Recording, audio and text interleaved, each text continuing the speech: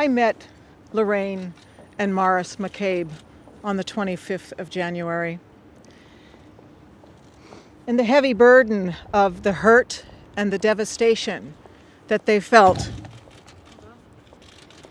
was so apparent to me, particularly in their faces, their body postures, and the words that they used. They spoke very truthfully of the devastating impact that this has had on their families, the various wrongdoings they were communicating to me. They told me that the most recent development of the information that they had received through the Freedom of Information requests with regard to Tusla was worse than anything else that had happened to them.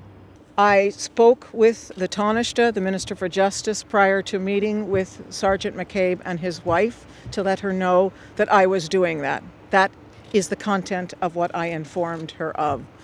I also spoke with the Taoiseach prior to the cabinet meeting last week to let him know that I had met with the McCabes, that we had discussed Tusla.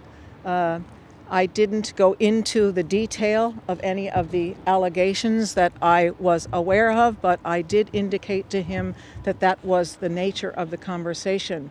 My advisors were also in touch with the Taoiseach's office to let them know that I was going to meet with the McCabes prior to that. Have you considered your resignation? No, I have not. I have a job to do. I'm the only independent woman at the cabinet table. I think I bring a particularly unique perspective, and I want to continue to do that.